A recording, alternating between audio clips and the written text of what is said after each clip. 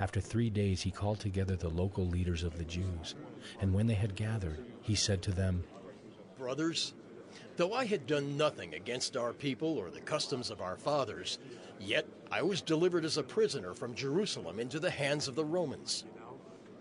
When they had examined me, they wished to set me at liberty, because there was no reason for the death penalty in my case.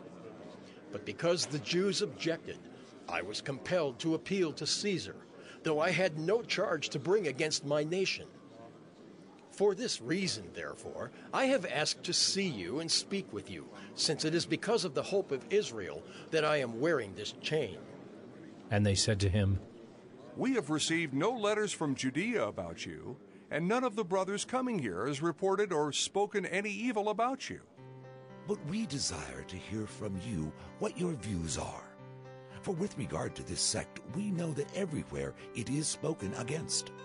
When they had appointed a day for him, they came to him at his lodging in greater numbers.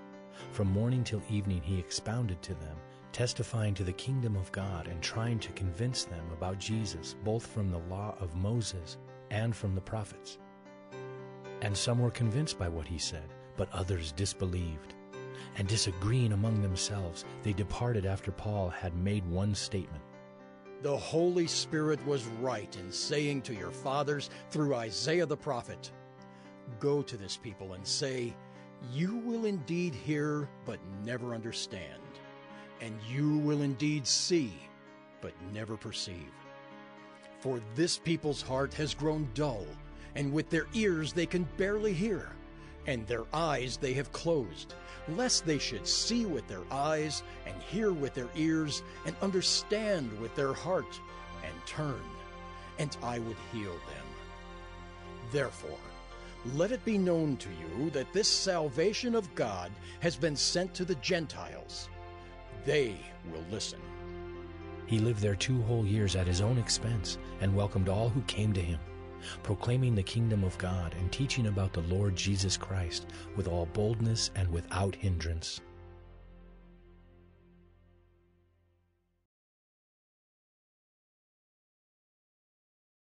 And finally, Paul is in Rome. He's had quite an adventure along the way. He's met many people, been to many places, had many trials and tribulations, and had times where he's been loved, times where he's been hated, where he's been rich and he's been poor. But all of these have been God-given opportunities and divine interruptions. These have been times when he's been able to speak to people of influence. And he's been able to create a trail of inspiration, encouragement, and establishment of communities of faith that will go on to change the known world and ultimately to us here today. And so as I considered that, I was reminded of 1 John 4, where it says this, "There is no fear in love, but perfect love casts out fear." Friends, we find ourselves today surrounded by fear and misinformation, by not knowing who to trust and where to go to. But John carries on and says this, "For fear has to do with punishment, and whoever fears has not been perfected in love. We love because he first loved us. And if anyone says, 'I love God,' but hates his brother, then he is a liar.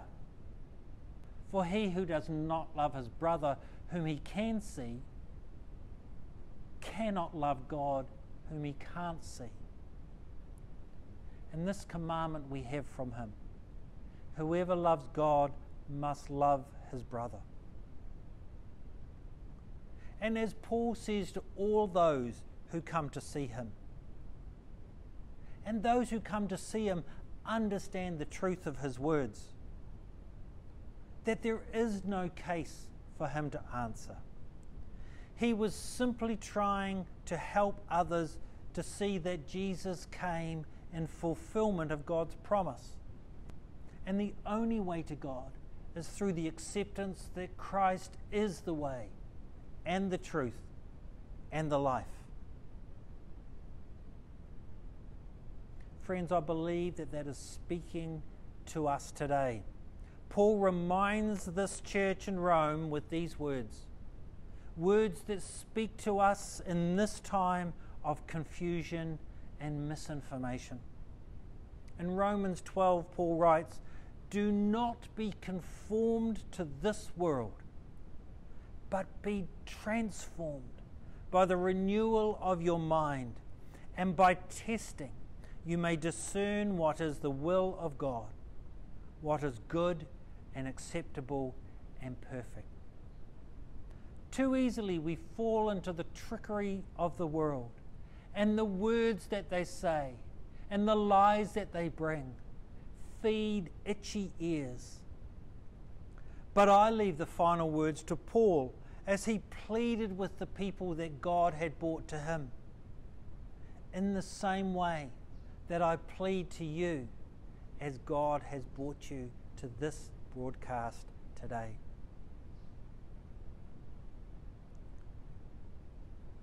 Paul is quoting from the prophet Isaiah.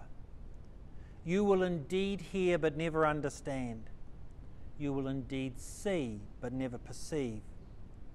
For this people's heart has grown dull, and with their ears they can barely hear, and their eyes they have closed, lest they should see with their eyes and hear with their ears and understand with their hearts and turn, and I would heal them, says the Lord." Therefore let it be known to you, says Paul, that this salvation of God has been sent to the Gentiles as they will listen. I pray you will listen and hear, respond, and be assured of the God who is for you will never be against you. And if he is for you, then no one will rise against you. In Jesus' name, let us pray.